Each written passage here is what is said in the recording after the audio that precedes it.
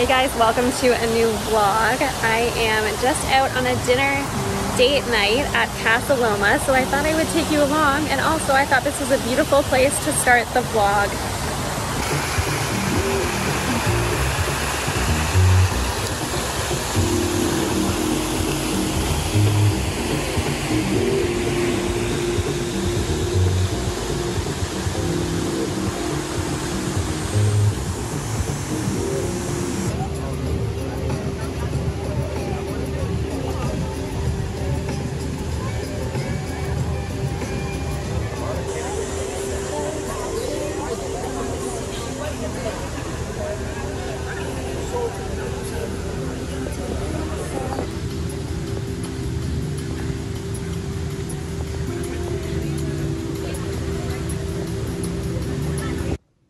One of my deliveries this week was the side table that we got for right here beside the sofa, and it's got the new lamp on it, so I think that looks really good. I might try styling it a little bit different soon, but I've just been moving so many things around this week that I thought I would leave that alone for now.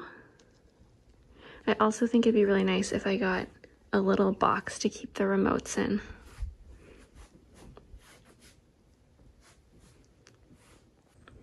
I also picked this up at Marshall's. I just don't think you can ever have enough vases, so I thought this one was really beautiful, and it's very heavy, so I thought the quality was great, and I will have to get some more florals to put in that. Plus, I thought I would mention, I saw 2 more of these. I think the shape was slightly different, but the texture was the same, so I would imagine it's the same company, and I saw someone on stories posting about it, so if you were interested in getting one of these, definitely check out HomeSense or Marshall's or any of those stores to see if you can find one. So I was trying to figure out how I was going to fill this hole, because when you get a lamp kit, the piece that comes up is very skinny. And while I did consider spinning it around, I really like the shape of this at current. So I went into the basement thinking, what can I put in that spot? And I found this, which sits perfectly this way, or I could turn it around that way. So I think I'm gonna spray paint this black and kind of try to give it the same coloring as the rest of this, and I will drill a hole in it, and I also need to drill a hole in the bottom for the wire to come out.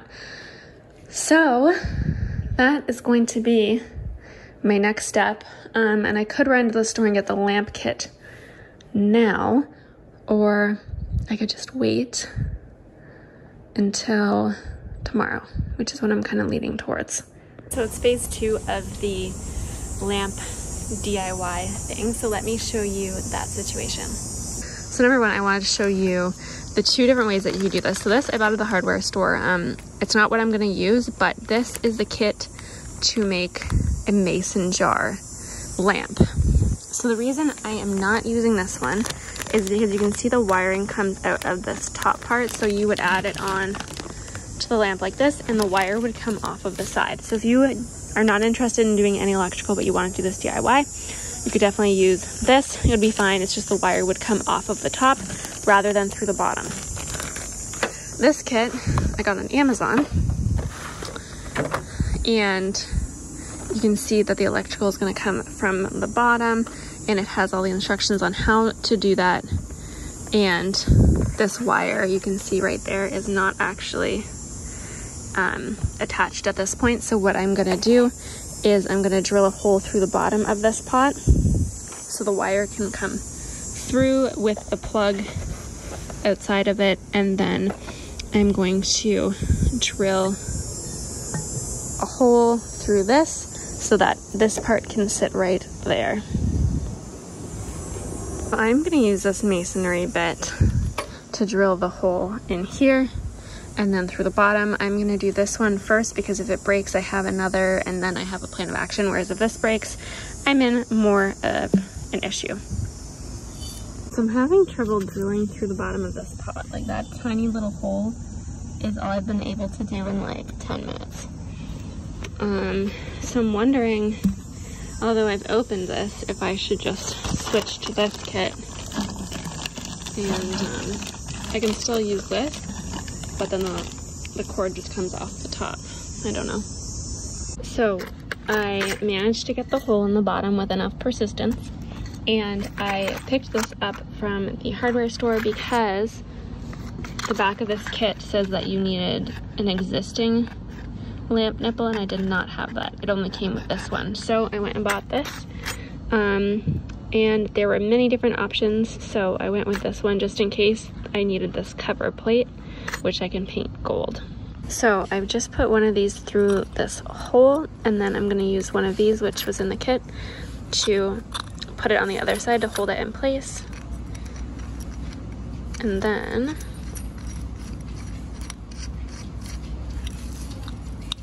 I'm going to thread this piece, which the kit came with, on to here. I also didn't get the hole right in the middle, but I'm not a perfectionist here, so it's nice and tight on there. And then this is part of this kit, so it comes like this, and you just separate it off. This piece, you put this piece in here. Let's try that again. Put this piece in here.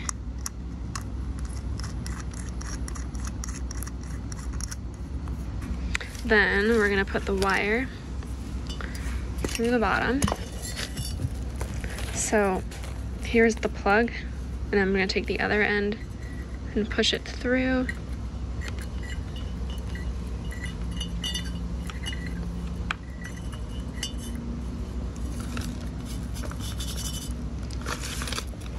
So it's right here.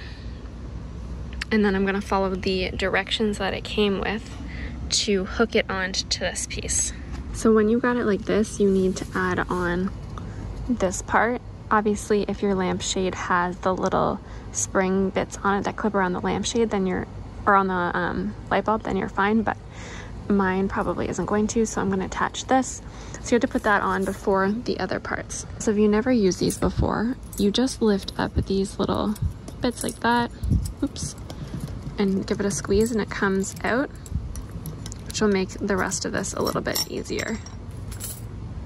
So I pulled the wire through this part, and then I'm gonna tie a knot. Apparently that's what you're supposed to do, just in case like it gets pulled so it doesn't cause any strain. And then I'm going to hook it on to this part, and this actually pops out,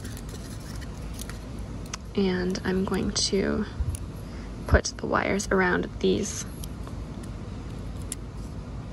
according to this.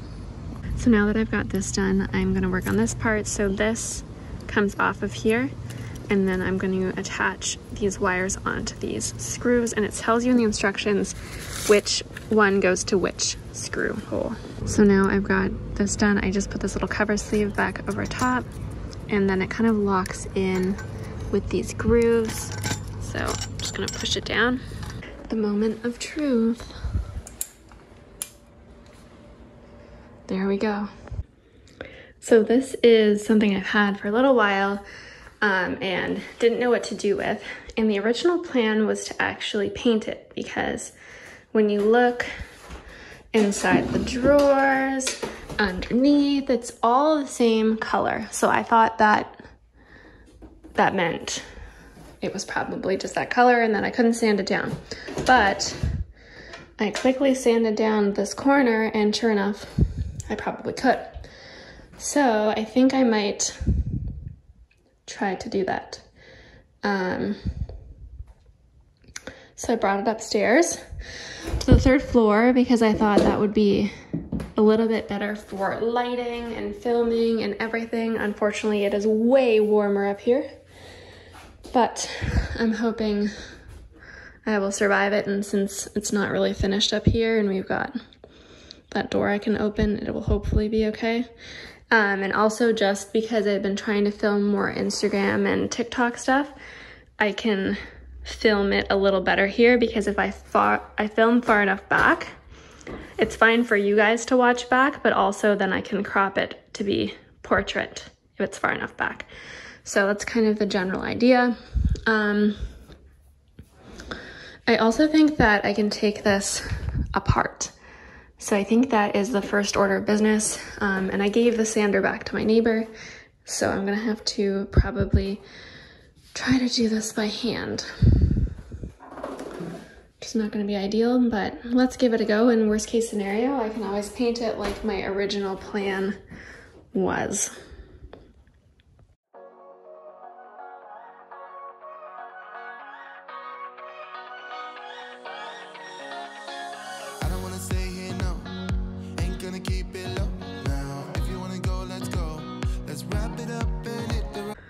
I'm just taking a break because it's 3, so my vlog is going live today, but it's been hard, geez. It took a lot of effort just to do that section, so then I decided maybe I should try and just borrow a palm sander again, or orbit sander, whatever we want to call it. So then I started doing the edges, which I did find a little bit easier. I think I'm gonna like the color, but hard to know until I've sanded it all. It's not fun sanding this. Back to this project. So here's my new toy. So I got the Ryobi random orbit sander, and I got the corded one. I think while Chris's dad has a lot of the Ryobi tools that are wireless with the batteries, I was worried that if you're doing a big sanding job, the battery is gonna die, so you're gonna have to keep switching them out, and that just seemed annoying. Plus it was cheaper this way, and the reason I picked this one was because it wasn't super expensive and I didn't really want to spend a lot of money, so hopefully it'll be fine. And it did come with a few sanding discs. I did purchase them, but they were honestly expensive. I found out after the fact from someone on Instagram that you can actually get like huge packs of these, like for like 100 of them for $20, and I paid $20 for maybe 10. So I'm gonna, I think, return these and then get the Amazon ones, and then I'll just try to use the ones it came with for now. Luckily I have a plug right there, so I don't think I need an extension cord for this, but I am worried that because the floor I'm on is hollow, that I should probably put something under there so it's not super loud. And mostly the only reason I'm up here is because the filming is better for you guys.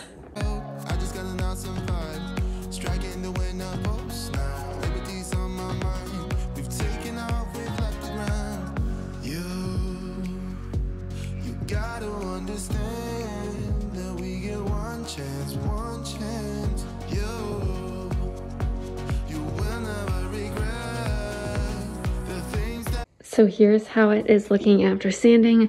I cannot get in these like dark lines. I tried to do a bit by hand, it's really tough, so I'm thinking of painting that white as well as the other dark spots, and then whitewashing the whole thing. That's kind of what my current thought is. So I decided in these darker areas that I'm just gonna use some paint. I'm just using White Dove, it's just wall paint, and then once that's done, I'm going to apply the whitewash. Hopefully it should look good and should help with those darker areas that I don't love.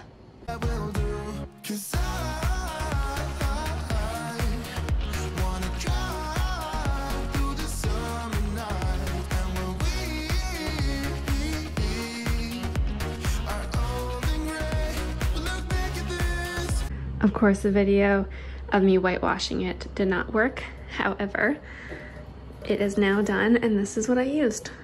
While I'm watching TV, I thought I would work on a little DIY project that I've been putting off, but I'm gonna pop it on the screen. I wanted one of these decorative like knots that you put on bookcases or books or whatever for styling, and the Studio McGee Target one would be so easy to make with modeling clay, and I saw this at HomeSense for $4.99 each. So I got 2 of them because on Amazon they were over, I want to say $12, $14 each. So I'm going to try and make one. I think it's going to be super easy. I'm just going to roll it out kind of like a sausage and make it into a link and then attach them. I don't know. We'll see, but I will time lapse it so you can kind of see what I am attempting to do, and then it's air hardening, so I'll just let it dry and see how it looks, but I could potentially paint it to look like wood like theirs, or just leave it white.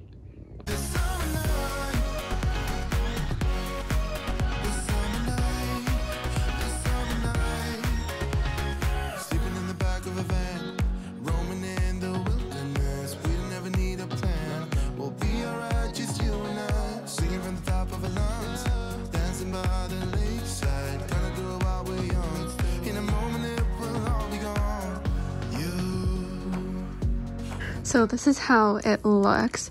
It's got some texture to it, and I'm probably gonna leave a lot of it. Maybe I'll try to smooth out this line, but because it's supposed to be like carved wood, I actually think that some of the texture does make it look that way. Maybe I need to smooth out this a little bit more, but this kind of texturing, I think that I'm gonna leave. I'll just try to smooth the lines out a little bit. You can see my hands are also covered. And I'm also using parchment paper so it doesn't stick to anything, and I'm gonna let it dry on this and read the package to see how long that is going to take. So this has been drying all week. And you see it's got quite a bit of texture, but I think it'll give it that kind of woody limestone, whatever texture it's supposed to have, like the Studio Mickey one. So now I think I'm gonna try and paint it to give it more of that look, and I'll put a reminder on the screen of what I'm trying to make. So I'm thinking of just mixing some paint until I get the right color. So here's a look at all of the DIYs from this week. I still need to get different handles for here, but I put the old ones just in for now. The lamp, I think I still need to get a different shade, but this one's working for now. And then the knot, I think I still want to touch it up a little bit to make the coloring a bit better, but looks pretty good. So one thing that I might need to do is, because the bottom of this was flat and I've got this cable coming out, I think that if I put those little felt pads on the bottom that you put on furniture, it would raise it up enough. So I think that's something I've got to do, but it's not super like wiggly, so I don't know, I might just leave it. Two things that I switched around this week is I ended up putting this little stool here with the vase that you guys saw in last vlog, and I think it looks really nice because there is a light here. So when I had the olive tree here, it made weird shadows, so I think this looks a lot better. And then I moved the olive tree here, which I really love because I pass it all the time and it makes me happy. So I think that was a good little replacement for this spot after I took the cat tree upstairs. I'm gonna wrap the vlog up here. I hope you enjoyed all of the various DIYs and things like that that I got up to this week. I don't know why I was just in a crafty mood, and I know I said I was thinking of starting the powder room this week, but I actually decided to reach out to a few different companies and see if they wanted to work together on it, because I could create content for them. They could provide materials to me, so hoping that I'll hear back, but I got a lot of out of offices, so we'll see. But I hope you have an amazing week. Also, let me know what you're thinking about the bonus vlogs on Wednesday. I don't know if you're liking them or not liking them, so I'd love a little bit of feedback for those weeks that I am able to actually put out an extra video.